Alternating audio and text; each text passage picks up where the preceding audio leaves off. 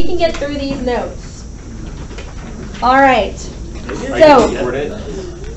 What? Are you gonna record it? I am recording. Oh, right now. Hey, Dad. So for all classes out there, if they're noisy, find students in my 4A class. That's the period that I'm recording this. Or don't. All right. Or don't. So we're in 12.4 today, finding zeros of polynomials. For 8A kiddos, your test is next Friday. What is that date?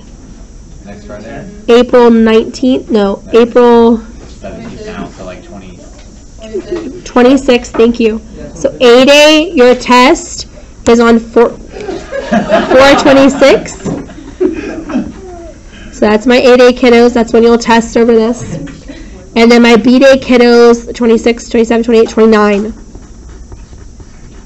That's when you're testing. So even if I'm absent, you know. All right. So this reviews quite a bit of what we did last class with the long division. That's why I inserted a full day on long division before we did this, because it's a lot if you don't have that skill. So to find the zeros, remember that's what we're finding if it crosses the x-axis. So one way that you can do that is by graphing like we did in 12.2. Okay?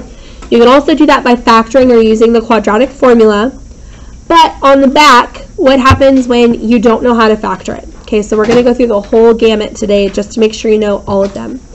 Now when we're solving by graphing, you put this into your calculator and you see where it crosses the x-axis. But I saved you a step. Boom, there's the picture. Okay, where is this crossing the x-axis? -1. -2. 1. I didn't. I was just like, where are they getting that? And 3. Now, where is the place that you can triple check that those are actually crossing where you think they are? I would look in my table. But here, x is equal to negative. Make sure I'm not doing this wrong because y'all trying to get me messed up today. There you go.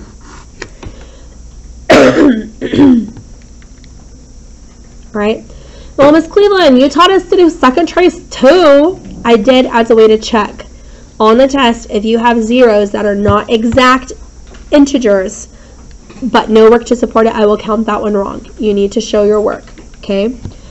So, let's review your second favorite math, or second favorite F word, factoring, fraction. Okay. What is your third, you ask?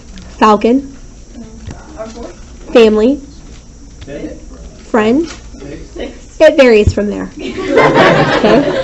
All right. So, oh, that's a double word in categories. All right. So,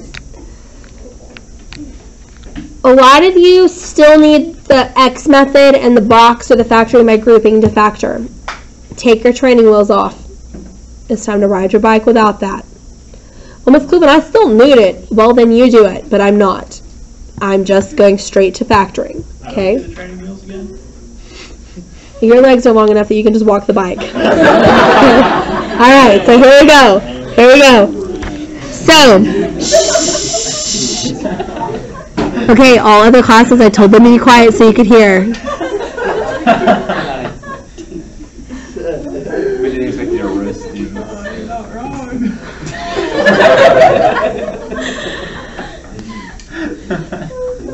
I apologize to all future classes. Here we go. So, we're going straight to factoring. So, what is the only way we're going to put something in these parentheses that's going to get us to x squared? X times x. And these are our first terms. So when you are FOILing and you FOIL first, you multiply the first thing and the first thing to get your first term, right? Okay? But to get your last term, you multiply last times last. To get your middle term, this is important. Middle term is your outside plus your inside. I don't think many people have ever realized that. To get your middle term, it's your outside and your inside terms. Okay? So here, I have a couple of different options that I can use to get my last, right? It can be 1 and 8. or it can be 2 and 4. So I need to figure out which ones I can put in there, but they've got to equal a negative 9.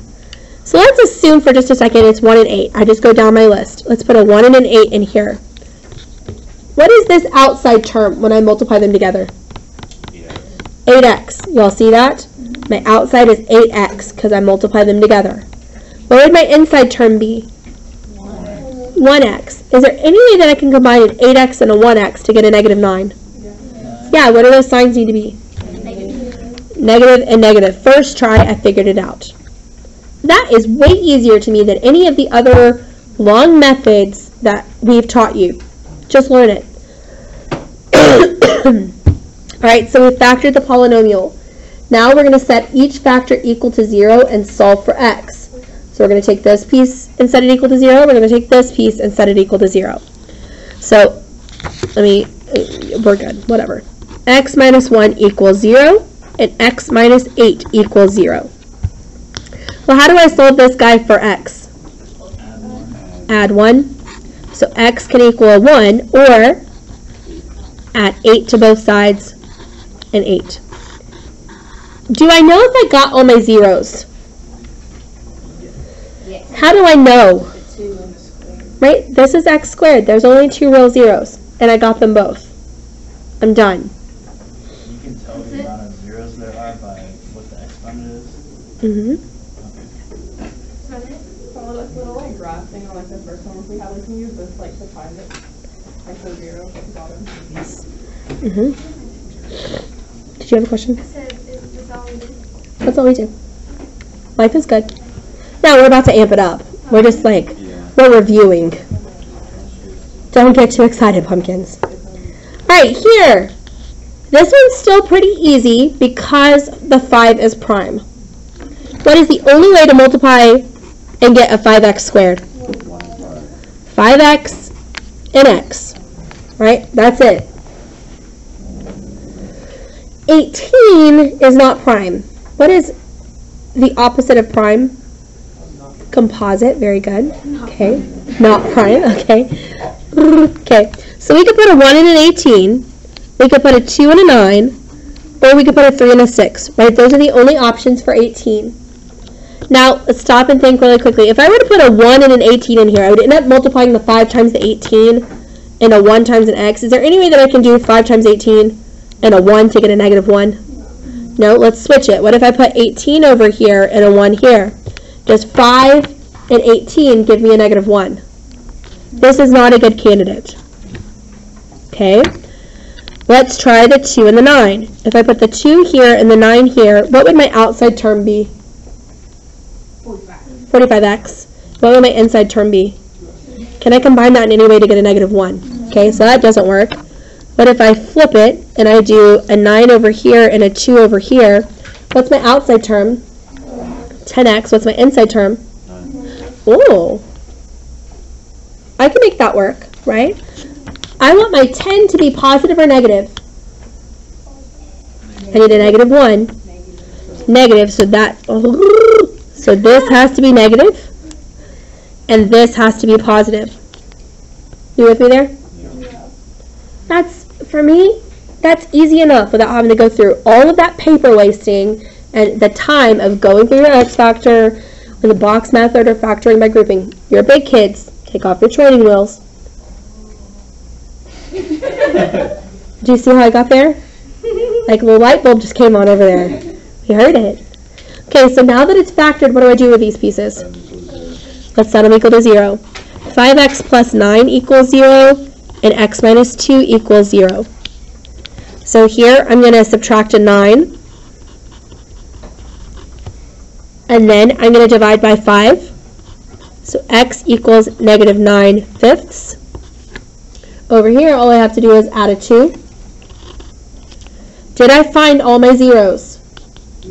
How do I know? Because it's quadratic. Exactly. Nope. Just being honest. Hashtag ST squaring over here. Spitting the truth. T squared. ST squared. Okay.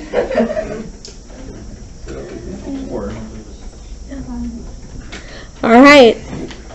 Now, since the beginning of forever, every math teacher you've ever had, and don't lie to me because I know that they do this, what must you look for before you start factoring? GCF. Whew. Yes. Yes. What does GCF stand for? Oh, I'm so glad y'all did not let me down. All right. Well, what is the greatest common factor here? False. Now you just ruined it. 8. You're just ruined it again. Look at the two things. What do they physically have in common? Thank you. Pre-cal kids. Y'all are killing me. You're just testing me, right? We're giving you the opportunity to teach us. Right, okay. I don't want the opportunity to teach you. You should already know this. Okay. And I did have the opportunity to teach you. I taught you this freshman year. I said GCF, so like. Okay. So get off my back. Okay.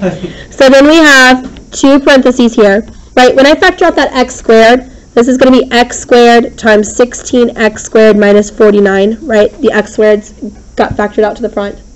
What kind of problem is this? Blank of blank. F of x. Difference of squares. Thank you, Miss Bellinger. Okay. Miss Bellinger, you must be quiet. How do we factor a difference of perfect squares? 1's minus, 1's positive, okay. And? 1 minus 1, 1 minus 3. Nope. Squares.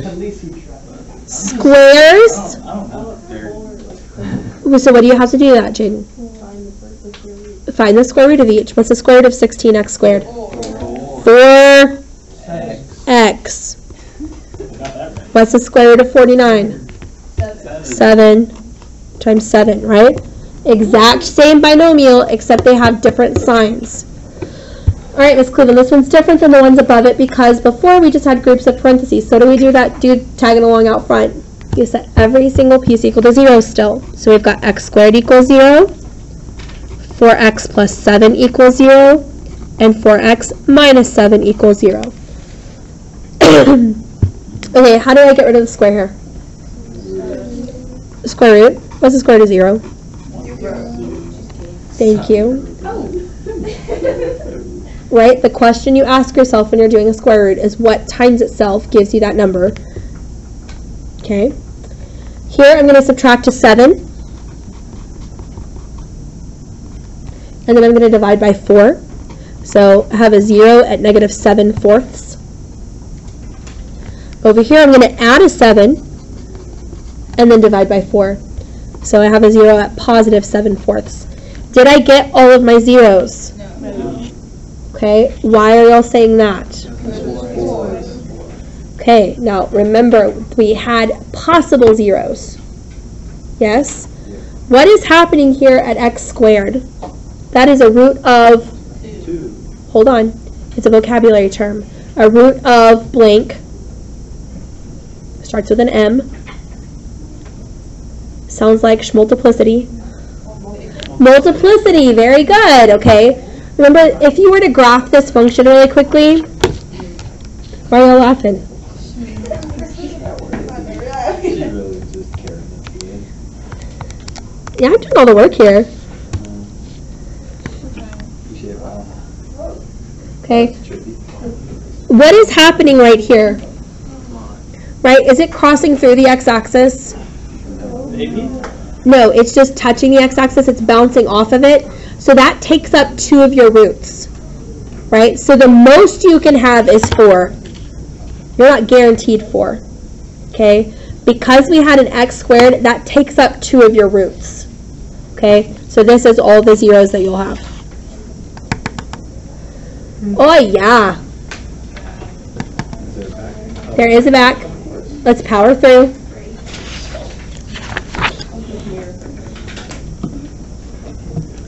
All right, so to be organized. Focus. So to be organized, let's number these, please. 1, 2, and 3. Those are steps So when we're doing these problems, I will label them so that when you're going back and looking at your notes, like I know you all do, you can see the steps as we go through. Okay, and you can determine exactly where you're getting messed up if you're going through the process and you're getting lost. All right, step 1 in this case has been done for you. That was nice. It probably won't happen again. All right. So notice up here, graph in the calculator to find any exact zeros or zeros that may be given. I want you to look in table for these. Okay. For step 1, I want you to look in the table. If there's an exact zero, write it down. Well, Ms. Cleveland, can I just do second trace 2? Jaden, do you need to go to the bathroom? Go ahead. Okay. If you do second trace 2, that is only to check yourself. If you do not have your work, I will count it off. Ms. Cleveland, why are you being like that? When you go on to calculus next year and become math majors like you all will, kids do not fail calculus typically due to the calculus concepts. Kids can't algebra. Okay, most often if you fail calculus, it is because your algebra skills are poor. So yes, I am testing your algebra this unit as much as I'm testing the concepts. All right, but here I already did that work for you. I told you one of the zeros. So we're going to move directly into step 2, which is using long division to factor out other known zeros. Okay, so I have 6x cubed minus 19x squared plus 2x plus 3. I didn't need any place fillers here this time because it goes down by 1 each time. But what is my divisor? 3. Ooh, just a 3? That's weird. None of them have been like that.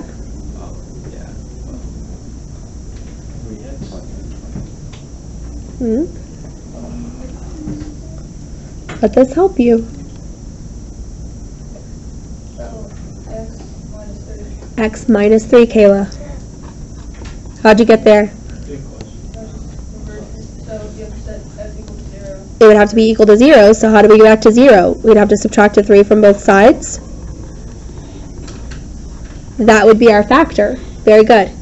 Okay, so it's always opposite of the 0 that you find. Right, Max? Uh-huh.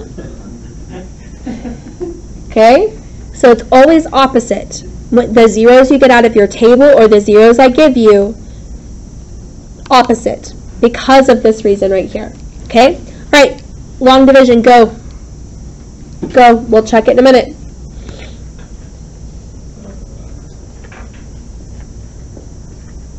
This is what fall 3 was about.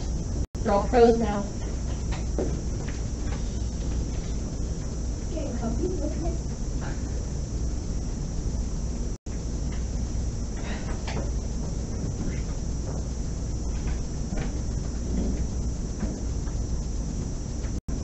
Stop when you get a remainder of 0, please. You should get a remainder of 0. Stop there.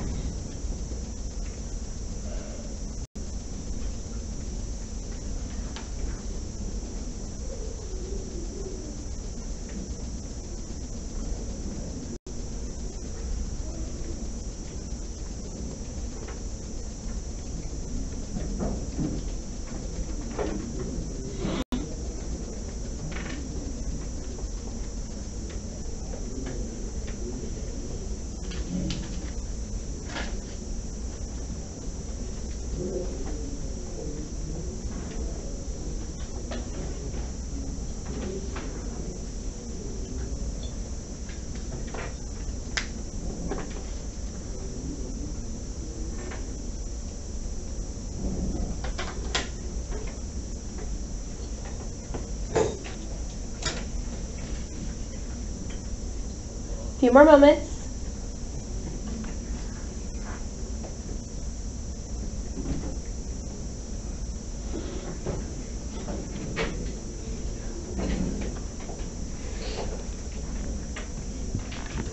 You good? Okay. All right, let's go ahead and check our work here. X times what will give you 6x cubed? 6x squared. Okay, then you distribute. So 6x squared times x gives you a 6x cubed. I know I did it right because that's exactly the same thing. but then we also distribute it to the next term. 6x squared times a negative 3 is negative 18x squared. But remember, you're subtracting both of those. Subtracting is adding the opposite. So that cancels. And what am I left with here? Negative x squared. Then I drop this term down. And that was one full cycle. I start that cycle over again. X goes into negative x squared how many times? Negative x times. Yes, sir? Why is it plus or minus on the 6x cubed? Plus or minus? No, I just distributed the negative. Subtracting is adding the opposite. So that's what we're about to do here. If you see two subtraction signs, it turns it into a positive. Yes. But we're about to do it again. Okay? So here, negative x times x gives me negative x squared. Negative x times a negative 3 gives me a positive 3x, but I'm subtracting. So right here, I add the opposite. Subtracting is adding the opposite. Think of that as a negative 1, you're distributing the negative 1 to other terms. I mean, you've done that forever, dear. I know, but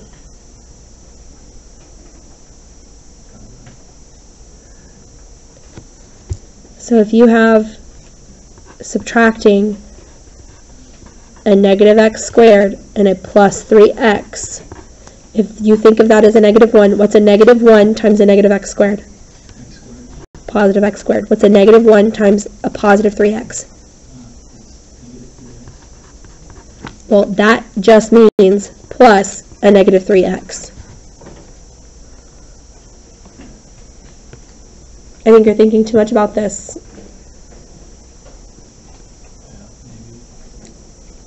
Here, this cancels. 2x plus a negative 3x is negative x. Drop your next term down. You've completed your second cycle. Start it over. How many times does x go into a negative x? Negative 1. Distribute. That's negative x plus 3. Anytime you subtract the exact same thing, you get 0. Life is good when you don't have a remainder, right? Let me get rid of all this over here so we have space. Now that was step 2. A 2-step. No? Okay. I'm not flipping the signs correctly. Okay. So step 3. Now once you have a quadratic term up here, you can factor or use the quadratic equation. Yeah? So much fun! Okay. So we have 6x squared minus x minus 1. We're taking off our training wheels. Well, Ms. Cleveland, there's, 6 is a composite number, so we have lots of different ways we can get to 6x squared. Yes, but what's an easy way to find one of your terms? It's the only way you can multiply to a 1. 1 and 1. Right? So I already know my last terms this time. So use either your first or your last to kind of narrow it down. So what are my options for 6x squared now? Well, we've got 3 and 2, or we've got 6 and 1. Okay, well, let's plug 3x and 2x in there. What would my outside term be? 3x. What would my inside term be? Can I combine a 3x and a 2x in any way to get a negative x? Oh, yeah. Okay, I want my 3x to be negative. I want my 2x to be positive. Boom, it is factored. Way shorter than factoring by grouping or box method. Pre-cal students, take off your training wheels. Okay, once I get my factors, where do I go? So they equal to 0. They said each piece equal to 0. Do it. Solve it down.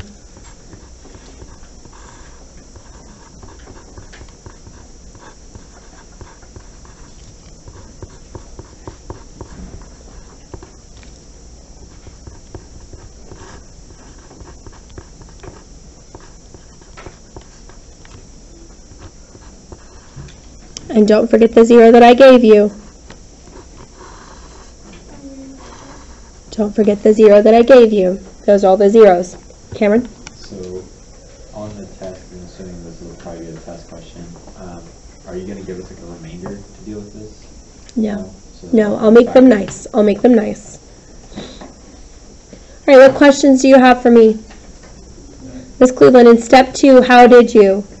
Ms. Cleveland, in step 3, why did we?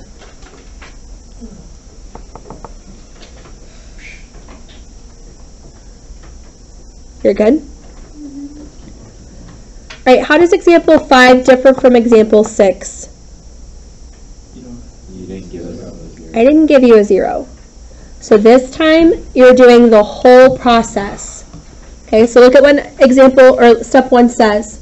Graph and calculator and find exact zeros. And my hint to you, aka look in the table. So everybody go put example 6 in your calculator, please.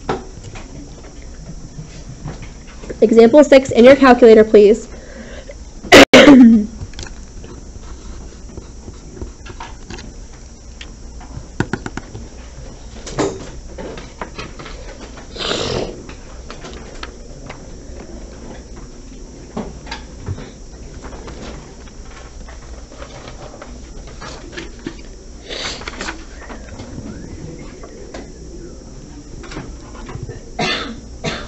Bless you. Or coffee, whatever it was.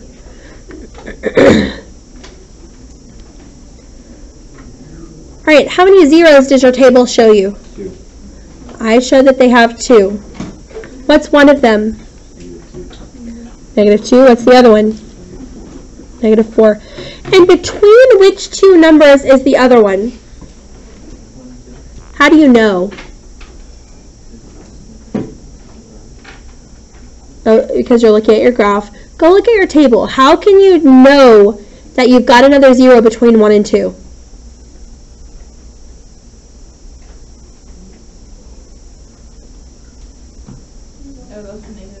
It goes from negative to positive, right? If you're going from a negative number to a positive number, at some point between there, you had to touch 0, okay? So anytime you're switching from a positive to a negative or a negative to positive, you know that you have a 0 in between there. So, I got these 2 from the table, or the graph. So then now, you need to pick one. Alright, Mr. Snowdy, what's your favorite one of those? Let's use -2, okay? It would not matter. You could pick either one of them. But we have elected in step 2 to choose -2. If some of you would like to choose the other one and do it yourself, we can see if we get the same thing. What am I going to be dividing by, though, if I chose the -2? X plus 2. If we're choosing the -2, remember when we start dividing, we always switch the sign. Every single time.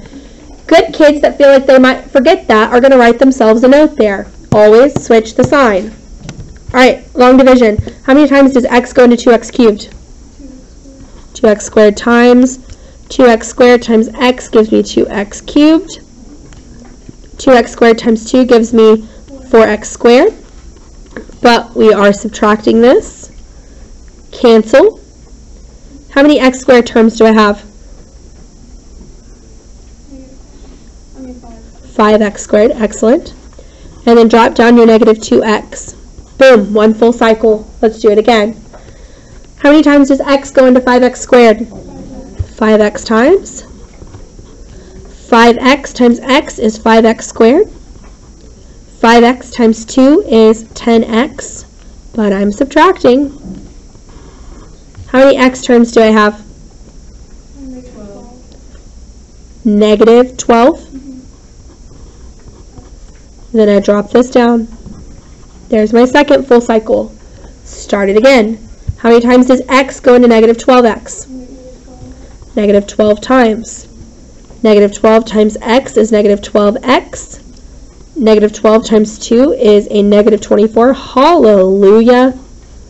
When you subtract something from itself, you get a 0. Why would you put 12x? Because it's negative 2 minus 10. Okay. Alright, so I now have my quadratic term here, my quadratic factor. What do I need to do with this? Factor it. So let's go into step 3 with that answer. 2x squared plus 5x minus 12. Alright. So if we are factoring here, where's an easy place to start? The 2x squared, right? There's only one way to get there. 2x and x. Ms. Cleveland, will you count off if I use the box method? No. I'm just no longer doing that. So if that's what you need to do, slow it down, go back and on the quiz, on the test, whatever, do it there. Now we have a couple of different options for 12 because it's a composite number. We could do 1 and 12. We could do 2 and 6, or we could do 3 and 4. I'm going to be really honest with you. Very rarely is it the first one, just because those numbers are so far away from one another, and typically your biggest multiples, that if I'm looking at a 5, I'm probably not going to start there. So I'm going to start with 3 and 4. That's typically, I usually start at the bottom of the list because those numbers are closer together as I move my way up. So if I put a 3 and a 4 here, what's my outside term? 8, and my inside term is? Hey, that works. Almost always, it's going to be a variation of this last one. That's just the way it typically works out. Sometimes you do have to move to this one. Very rarely is it your top one. I found in experience. I'm not saying it won't be, but. Alright, so let's see. What are the signs? 2x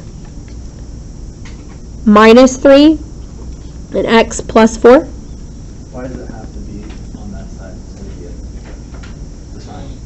What are you talking about? Okay. Which one? The 3 or the 4?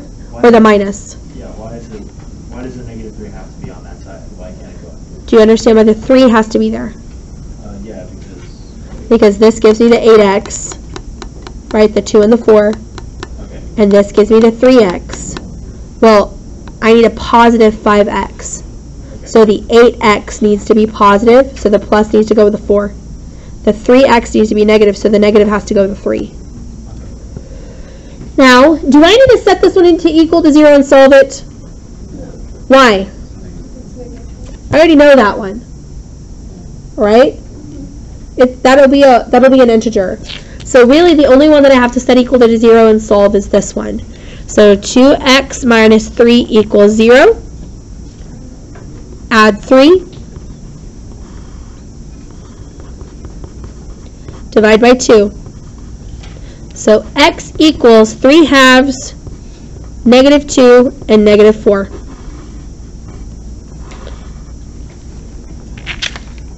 Oh yeah. Example 7 is exactly the same as example 6, so get started. I want you to go as long as you can before you get stuck. I will go through this problem from beginning to end, but I want you to struggle a little bit on your own. Figure out where you're having problems. Go.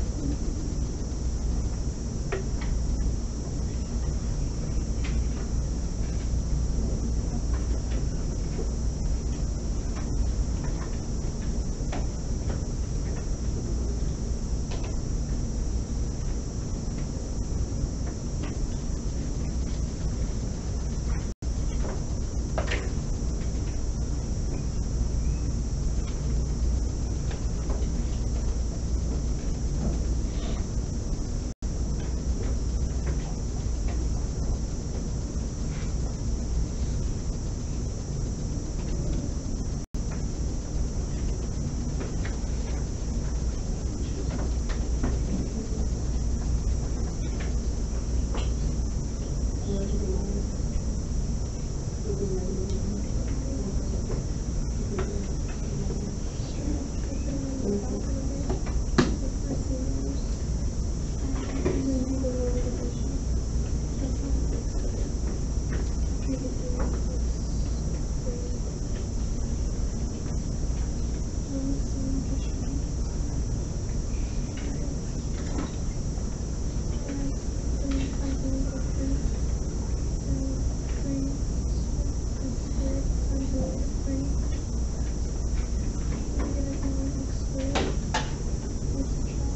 you need more time?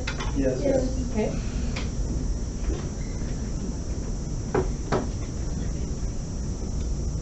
Yeah, it's just walking.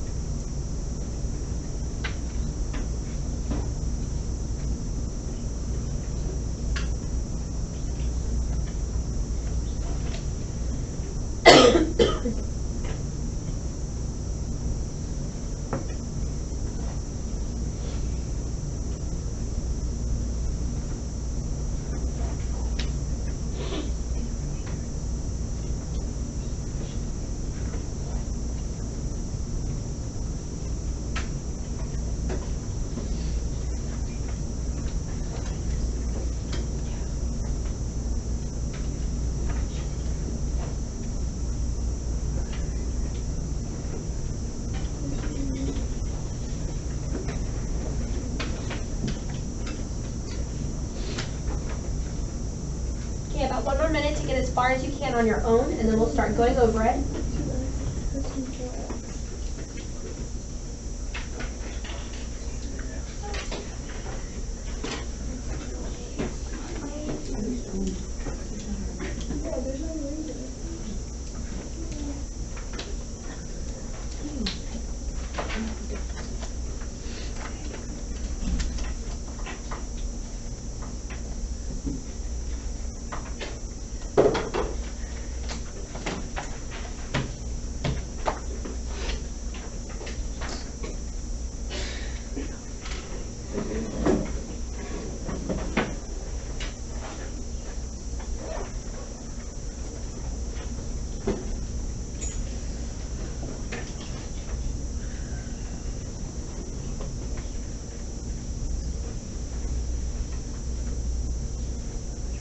All right, let's go ahead and start going over it.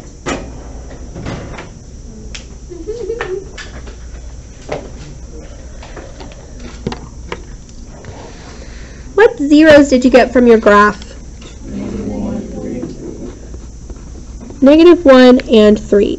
Excellent. So, right, you put that into your calculator, you went and looked at your table, and those are the ones that were zeros. All right, so let's pick, I don't know, -1's written first. So I'm going to do that one. Did anybody pick 3? Okay, so we'll prove here that it still works. So 3x cubed minus 10x squared minus x plus 12. And what am I dividing it by? X plus 1, or you could have chosen x minus 3. Okay, I'm choosing x plus 1. It'll work either way. So here, I would have to multiply that by a 3x squared. Distribute, so 3x cubed and a 3x squared.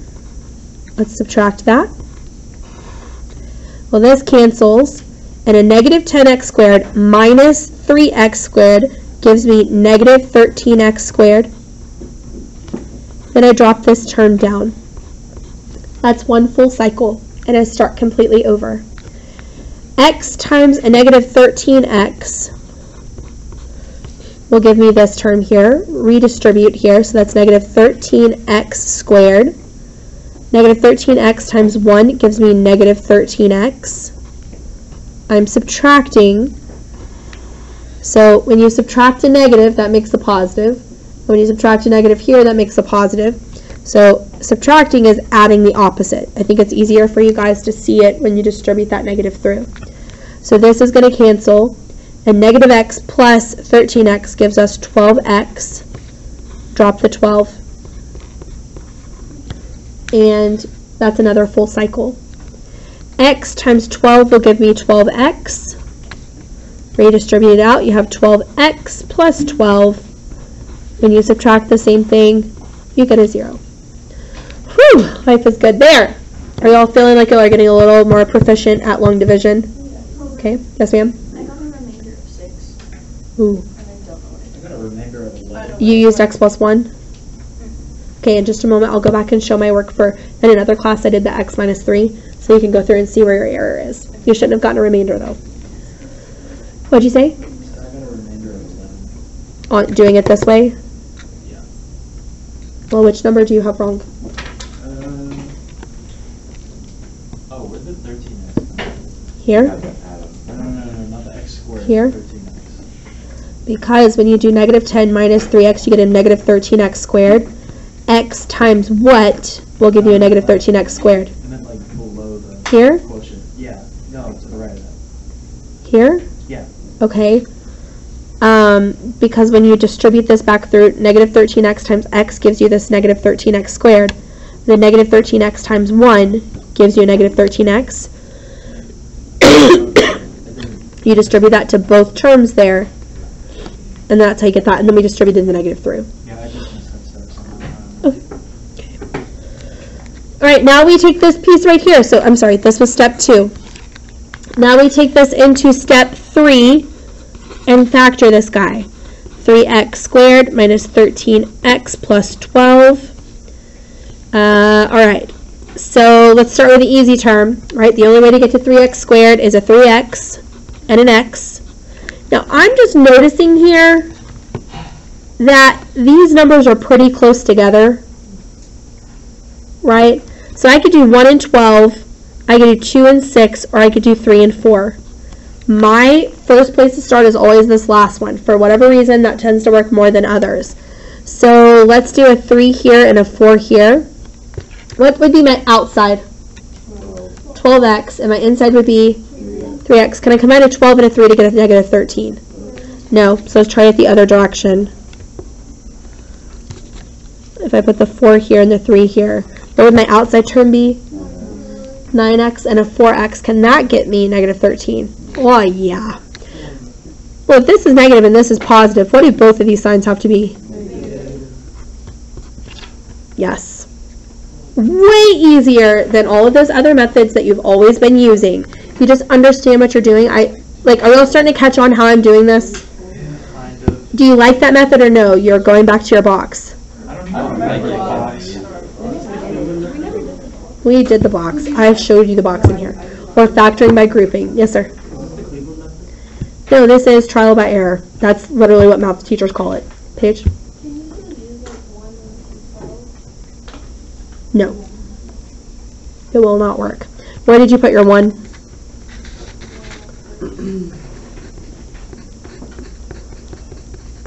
What is your outside? 36x. Because you multiply them, and your inside would be 1. 36 and 1 is not going to get you to your 13. Okay. Alright, so here now I set each of these pieces equal to 0. Do I need to set this one equal to 0? Why? I already know that one. So all I'm doing is setting this one equal to 0. 3x minus 4 equals 0. I'm going to add a 4 and divide by a 3. X equals a positive 4/3. And then I found -1 and I found 3 in my calculator. You now have a homework sheet that you will do for homework. Besides saving yourself like a couple extra steps at the very end of the problem, you have to, like, I just thought once I found -1, is that okay? Like, I don't have to there. Does that make sense? Yeah, no, Like, that's it's fine. just- It's it's just just another way, like when you get to the end, you can check to see if you actually found the right 0. All right, homework. So let me stop this. Anybody see the mouse? I understand long division now. Oh, okay. The only issue is. From Sarah